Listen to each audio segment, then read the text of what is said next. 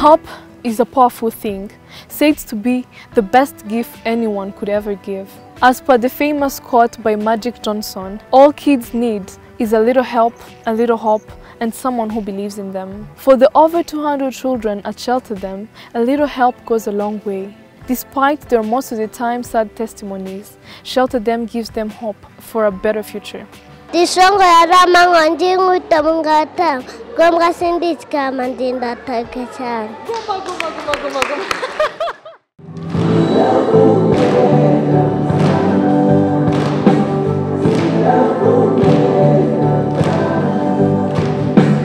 Shelter Them is a non-governmental organization.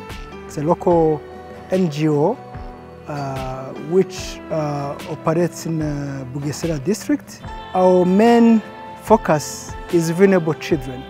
So we help vulnerable children to become independent adults. But we can't help children without supporting their families. We empower them to become self-sufficient.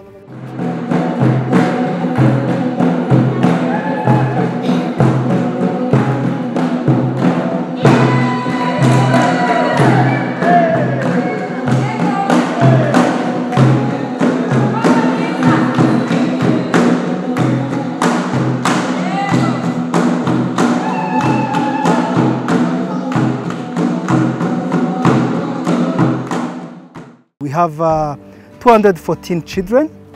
Of course, the program for children is education. We have 98 children in early childhood development education.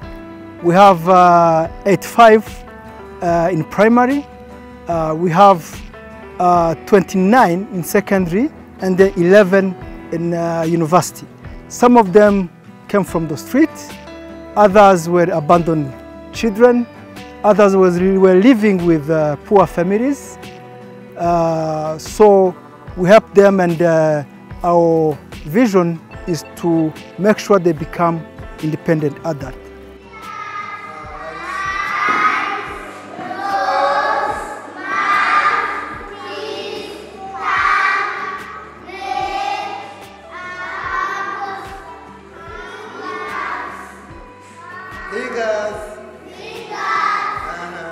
My name is Jocelyn Higiro. They call me Butoyi. I am one of the twin sister with this beautiful girl, Josephine Higiro, and they call her Bukuru. Gakuru. We're 10 siblings, 6 girls and 4 boys. My mom is Césarie Sumiza, my daddy Tersis Higiro.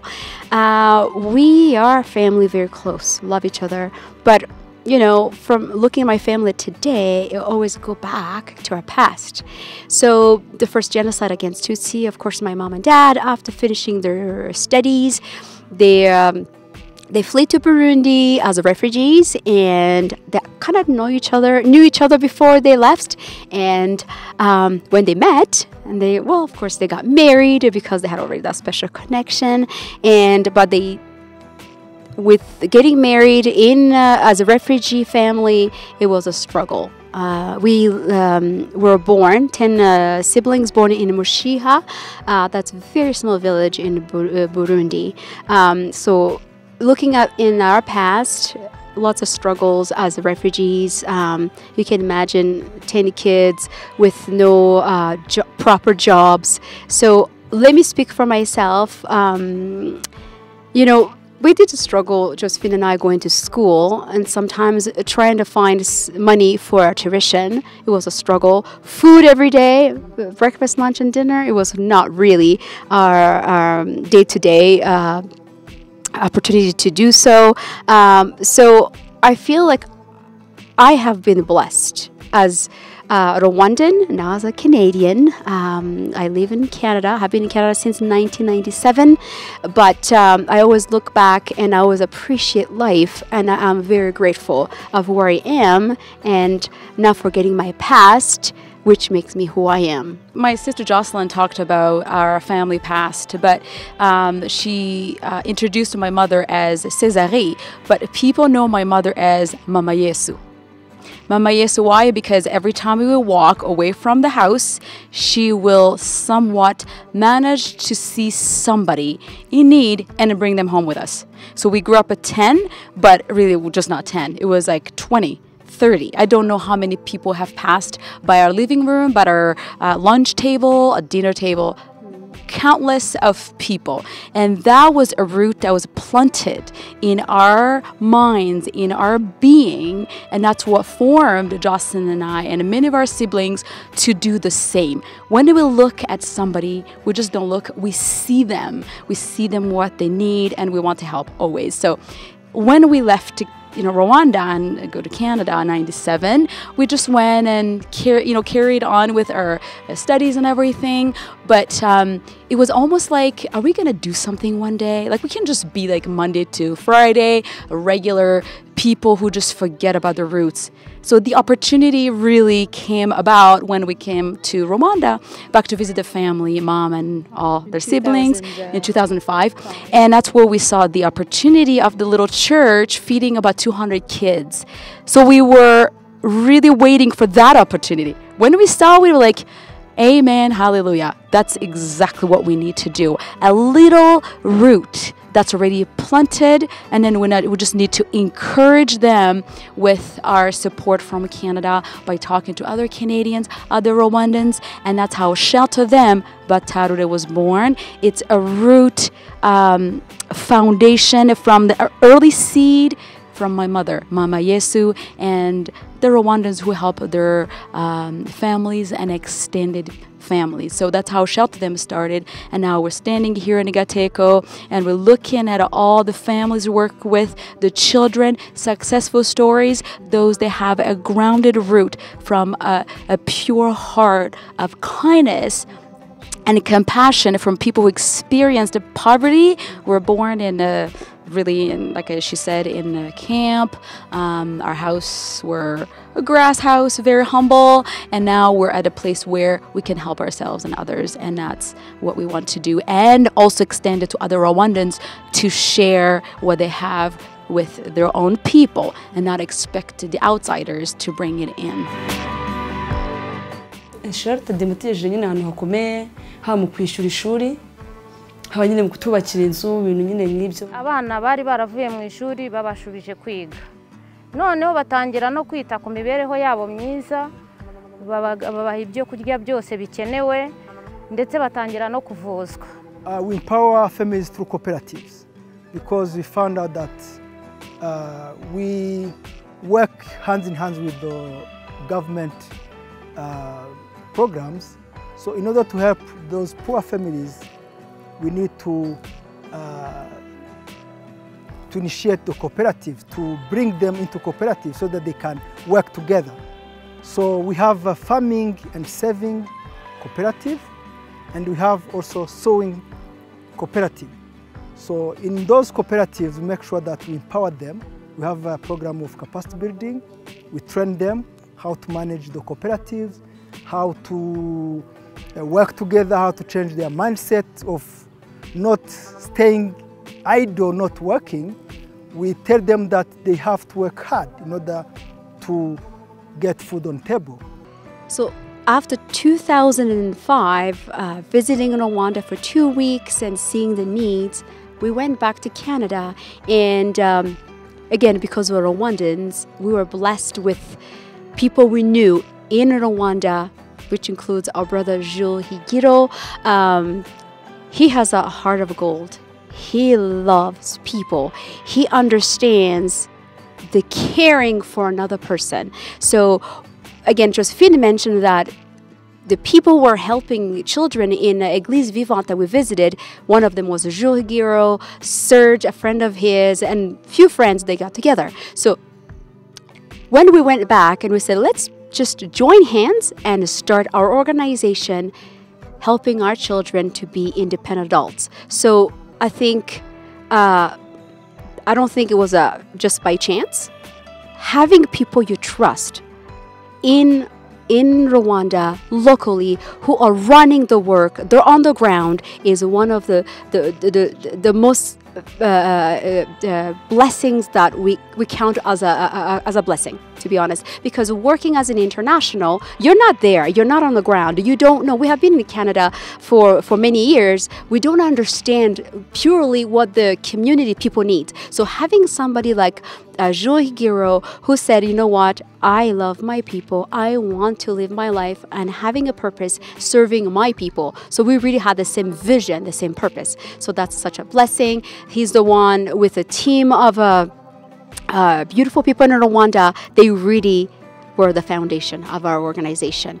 Challenges, of course, you know, we cannot avoid challenges, it happens, but having people we trust, transparency, passionate, we have the same culture, really that helped our organization to thrive and to do great. So again, looking at 2005, doing a feeding program of 3 times a week to 2022, where our children now, if you look at the ones in 2006, some of them graduated from university, some of them are in high school doing well, and we just see this transformation, this change through the labor of our work between Canada and Rwanda. Beautiful partnership, people who are committed, people who are not looking for themselves, but looking for others and their future. The vision of Shelter Them is a vision that I want to see 100 years from now, when I'm gone to heaven, where somebody will take over and not be confused what to do.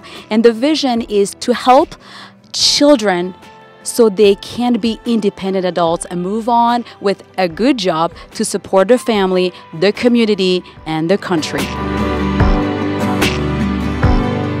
There's something I really have on my heart is the day that I sat down and I prepared myself to speak to the president of Rwanda, Paul Kagame. I knew he was coming, and of course we love him. I mean, look at the transformation of this country. I left in '97, and I remember, no offense to this country, I said, Mom, I'm leaving, I'm never coming back. I don't care for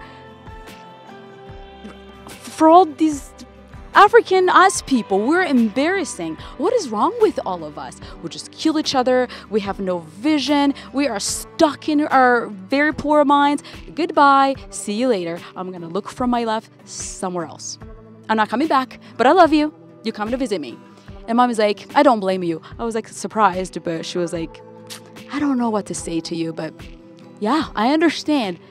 But that was me then. But every year, I see people going to Rwanda, people visiting, posting pictures. I see people singing. I see like 60-year-old ladies and men going to school with no teeth, but they had a vision. They want to become someone. I'm like, wait a minute. These people actually have a vision. They want to become someone. So I was like, wait a minute. This country sounds pretty good. Like, I want to go back. That's how most of people from outside Rwanda, they're coming in here to invest. We're selling our houses, our cars. We're moving to Rwanda. It's the cleanest country in Africa. The cleanest, I don't know what's the list in the world. I am proud to be who I am. We no longer go like, wait a minute, Hotel Rwanda, who are you? Are you from Rwanda? Oh, do you know Hotel Rwanda? I'm like, that's not my name. My name is Ibukuru. So again, the vision is that to be proud of who we are. So when he came, I'm like, he's not only there to help Rwandans, he's coming to visit us, the outside diaspora people. I'm like, I'm talking to this wonderful man. And I said, Mr. President, I'm trying to help Rwandans like us. So I have a contribution to my home. But we have been asking for a land to help our people because we keep renting homes and kick us out and knocking at the door. Rent is due, the rent is increased. And then I'm like, can you give us a land so we don't have to raise money from these Muzungus to buy a land so we can help our Rwandans? Maybe we can ask for money for education. That makes sense. He goes, well, that's easy. That's the word I remember. Well, that's easy.